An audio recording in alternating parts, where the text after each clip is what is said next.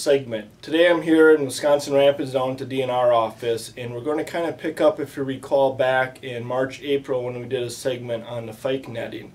When we took samples from the muskies and walleyes and crappies, during the winter months is when they'd process and gather all the information from this fish. And this segment's going to focus in more on the fish.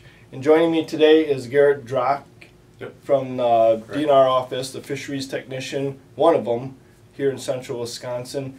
Thank you for having me come in. Yeah, no problem. Like I said earlier, we're going to kind of pick up from the fyke netting. Yep, and exactly. I'll have you explain to us what was processed during the fyke netting, and then kind of what the process is here, and just kind of expand on that. All right. Just kind of educate us on what you guys do as far as aging and determining these fish conditions. Like Todd said, when we go out and do our fyke netting, we're also trying to take fin samples from these fish. And in this case, we're using the anal fin, which is in the back of the fish. And we want to use that for a means of estimating age of these fish.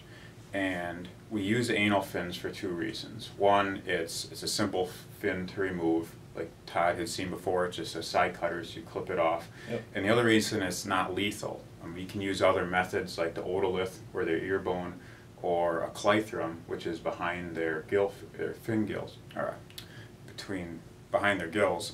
But those are lethal methods. We have to kill those fish, and we definitely don't want to be doing that, especially not on the bigger fish. Yeah. So what we've come up with is our best approach for estimating age, and we're going to use the anal fin rays to do that. Okay. What we're going to do now is we're going to show through a picture the kind of the anal fin, and Garrett will explain the process of it. And let's see what. To go back to where we were in the spring of the fish, we're going to use this magazine, Muskie Hunter magazine, kind of as a demo. And as you recall, the anal fin is located in the rear of the fish, and Todd can link to. All right, we got a female here. She's laying eggs. Again, cutting the fin. Comes out. Previous video on how we remove it. What we want to do is take off the first 5 or 6 anal fin rays, and what that's going to allow us to do is remove a portion that looks like this. If I was going to orientate this sample with the fish itself, it'd look a lot like this, where this is the leading edge of the anal fin, and then this is fin ray number 5 or 6 back there. We cut that off as close to the base of the fish as we can, and we stuff that in an envelope. And I can show you the envelope that we use. This allows us to keep track of that specific fin sample, as well as all kinds of other relative data like date, the water body, the species, the weight and the length and stuff like that, and any individual tag numbers as well. So we'll put that fin sample inside the envelope, and we'll let that dry for a while. We don't want that pliable or wet, we want that dry so we're able to cut it.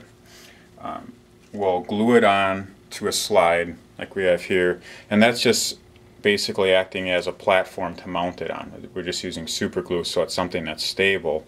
And we're going to come over here to our saw.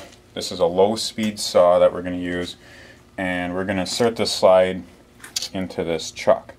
And that's basically just going to hold that tight and in place. So now it's mounted and it is ready to cut. And there's a couple key things that we want to make sure we do when we're actually cutting these. We're going to first put this down and kind of get it set.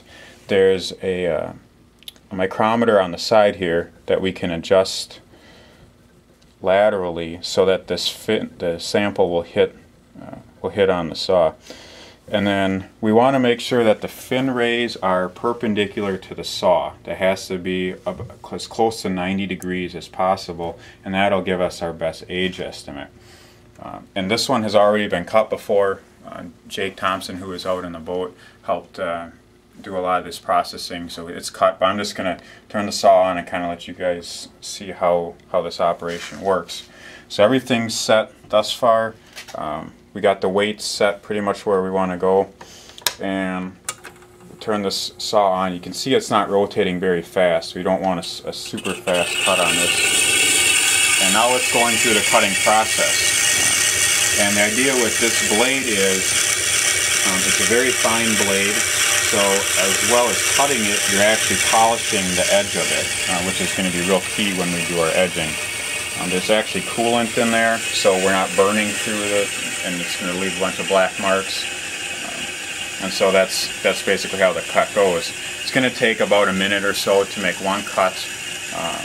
Assuming that we have that cut done, what we'll do is we'll lift it up, and we're going to move it over using this micrometer 1.5 millimeters, and then we're going to start our cut again.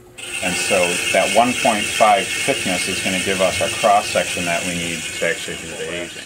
That's already processed, and I can put it down here.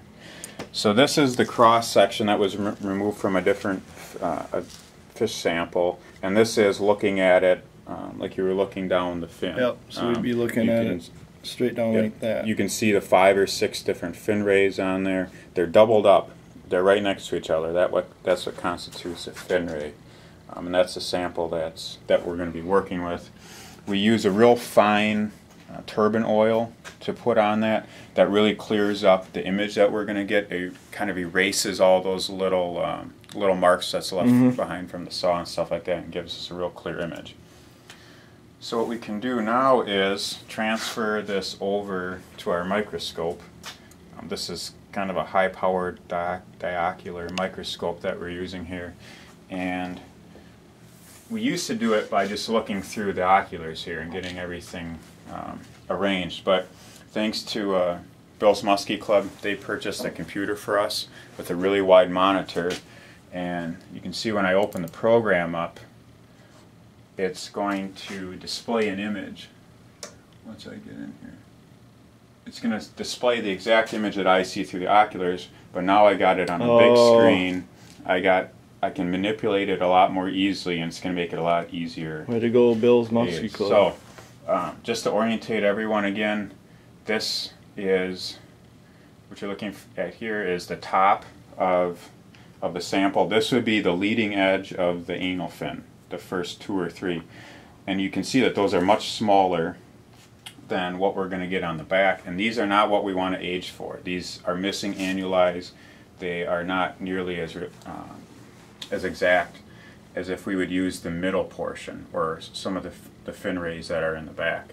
So we're going to slide this forward, and now we're kind of right in the middle of the fin, you know, maybe 6 or 7 fin rays in. And the beauty of this system is it allows us to really do a lot of manipulation of what we're trying to age here. So I can zoom in, I can zoom out, I can adjust the intensity of the light. I can do a bunch of things with this system through the computer that I wouldn't be able to do through the microscope itself.